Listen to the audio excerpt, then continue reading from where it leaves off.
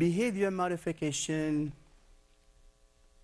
entails the application of learning principles. Many psychologists and others have paved the way for our understanding of those principles. Here they are! Some of those trailblazers: Thorndike, Pavlov, Watson, Mary Cover-Jones, Skinner, Bandura, and Lovaas. Thorndike, more than a century ago, he didn't formulate the principle, the law of effect, meaning that behavior is a function of its consequences.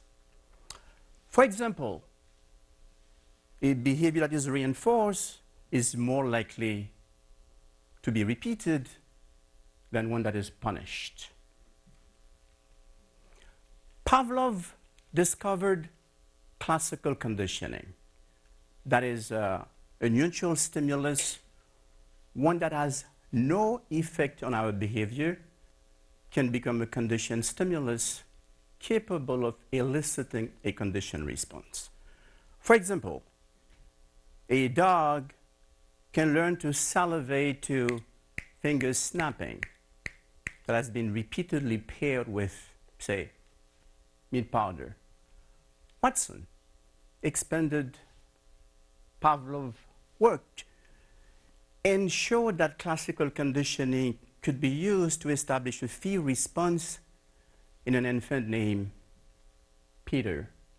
Mary Cover-Jones applied counter-conditioning to help a toddler named Peter basically get rid of his fear of rabbits.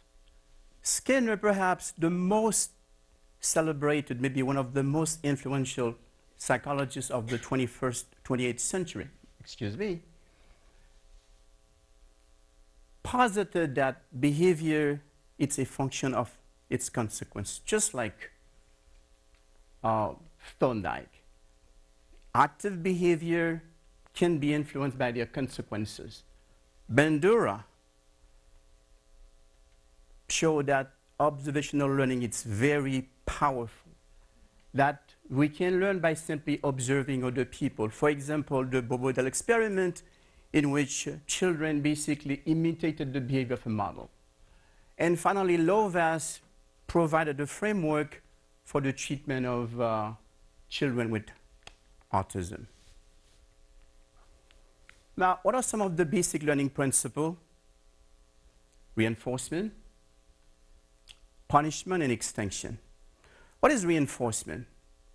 Well, reinforcement can be positive or negative. The term describes any consequence that increases the behavior, the future behavior, the probability that it will occur. By the way, contrary to popular understanding, negative reinforcement is not punishment. Now, punishment also can be positive or negative and refers to any consequence that decreases the future probability of a behavior. As for extinction, it simply denotes the gradual decrease of a behavior that is no longer reinforced.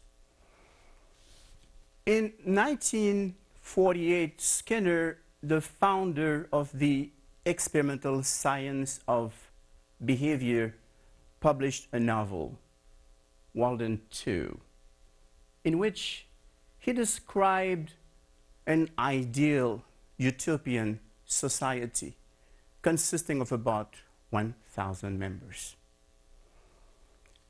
The society, the community, basically encourages its member to view every habit and custom with an eye to possible improvement.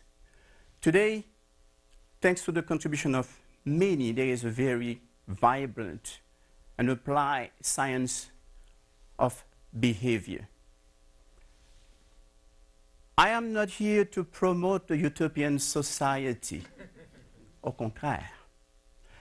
But lately, I have wondered whether the application of behavior modification can foster, can promote a more sustainable world. Let us consider two examples of human behavior that can be problematic. Texting while driving, TWD.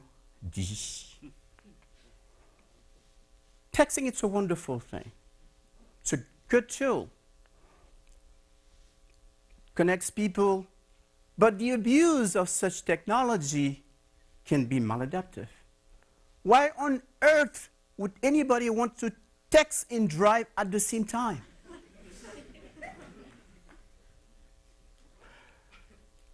Let's look at what keeps this texting frenzy going. Reinforcement, my friends. Reinforcement and instant gratification. You see, we reinforce each other's behavior when we instantly respond to those text messages, no matter how insignificant and trivial they are. Yeah, baby, what are you doing? LOL, yo, YYSSW. But, you know, the rate of those text messages could decrease considerably if we would do what? Place them on extinction. Remember? Extinction is the gradual decrease of a behavior that is no longer reinforced. But this texting frenzy, if this thing goes on, you know what will happen to future generation? We'll develop very supersized thumbs and maybe carpal tunnel syndrome. And guess what, guys? It will interfere with our capacity to do more productive work. Another concern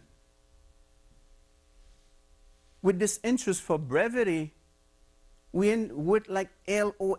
What will become of our language? LOL, I understand it means laughing out loud or lots of love. Which one? Yo, you're on your own. YYSSW, yeah, sure, whatever. Is this what we want to really do? But more significantly, texting while driving, it's analogous to driving blindfolded for about 4.6 seconds, according to some studies. Any punishment for this thing? This thing is illegal. It's most states, but not all. In some states, it's only for what? New drivers. And you know what's the fine, the beginning fine in most states? $20 for first offenders. $20! I am thinking a string of two-letter words. Jail time, behind bar, electric chair. I'm just kidding about the electric chair. But seriously, guy, if behavior is a function of its consequences, we need to impose more severe consequences for people exhibiting erratic behavior, maladaptive, totally unacceptable behavior, as determined for texting while driving. Now, a more serious concern, and one that poses a threat to humanity and its survival, is global warming. Human production of carbon dioxide as a result of fossil fuel burning has contributed partly to the problem. And the consequences, you could see the consequences. Ice melting at the Earth pole, global sea levels rising, hotter and drier weather, just to name a few. So if behavior is a function of its consequences, why can't we actively reduce CO2 emission?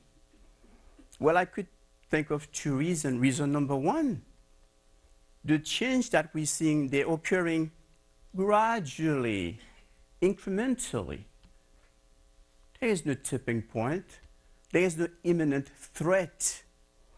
The second reason is that the status quo, it's very lucrative for some companies. They're primarily concerned with what? The profit margin. What do we do? Well, we could do a lot of different things.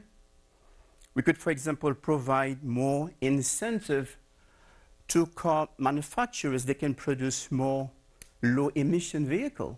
Or we could explore alternative energy sources. We could also provide incentive to consumer reinforcers in terms of low pricing so they can buy eco-friendly vehicle. And for some of us, if we actually live near a place of employment, look at this guy. Bike to work. Maybe some people might think that this is cool. And observational learning, they will start doing the same thing. You see, guys, it's the little thing that we can do in unison for a common purpose that can change the way we do things. Because if we don't, guess what? We will slowly and gradually destroy the earth. Clearly, our behavior can result in positive and negative consequences. What we do and how other people react to what we do matter. Ultimately, our action will determine the kind of world we're going to leave behind. The world for our children and grandchildren will inherit.